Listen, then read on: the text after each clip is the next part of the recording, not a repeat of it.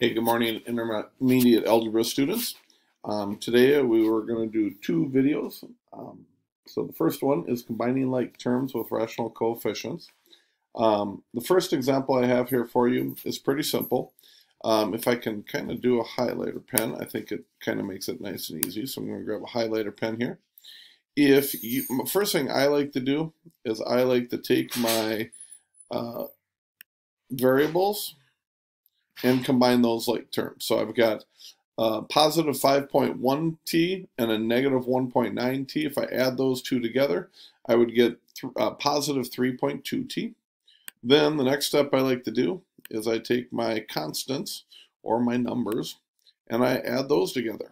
And so when I add these together, negative 3.6 and a positive 1.2 equals a negative 2.4. So your answer in this one, 3.2t and a negative 2.4. Notice I don't say minus here. I just call it what it is, whether it's positive or negative, and I put in that appropriate sign. So let's do the next one here. Okay, we're going to simplify this one here.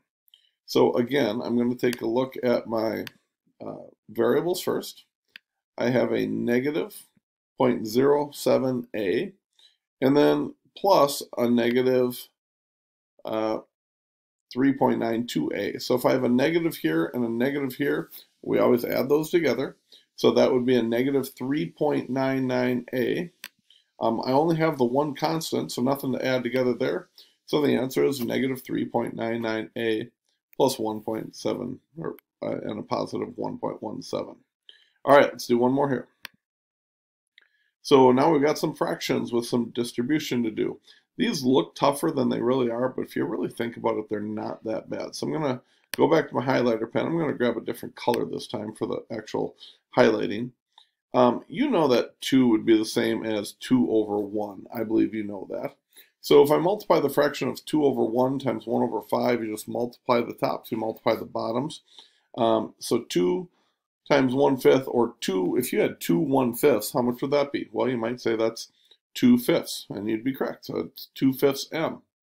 And then if I double my negative 2/5, well, if I had 2/5 before and I double it, now I've got negative 4/5.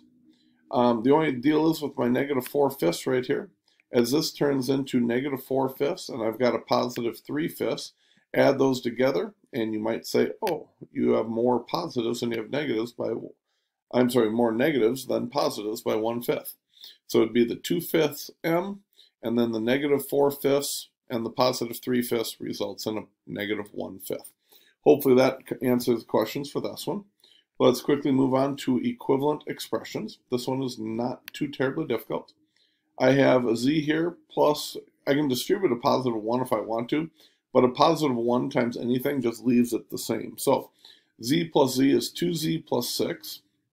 Well, this turns into be 3z, so that's wrong. This turns into be 12, so that's wrong. Let's see, 2 times z is 2z, 2 times 3 is 6. Hey, this one is our correct answer for that one. Let's do the next one. So I need equivalent expressions, and it tells you to choose 2 in this case. So k divided by 2. So k divided by 2. Basically, if I'm dividing k by 2, I'm taking half of k, if that makes sense. So k minus 2 is not the same as k divided by 2. I think you all know that. 2 divided by k is not the same as k divided by 2. Those are the almost opposites. Hey, here's one, half of k. This is exactly what this one is, multiplying k by half. So that would be 1. Or dividing k by 2. This is really, this bar right here is just a division bar, so it's k divided by 2, which is exactly letter D. And then obviously that one would not work. Moving on to our final example. Expressions equivalent to this. I like to solve this out. So 2 times b would be 2b plus 6c. So 2b here, this would become 6c here. Let's see, 3 times b would be 3b. Well, that can't work, so I'm done there. I've got a b, two b's here, and 6c here, so this one would work. And again, I like to check the other ones. 2 times b would be 2b. Well, yeah, that's the same. And 2 times 3c would be 6c. So actually, this one actually ended up having multiple answers.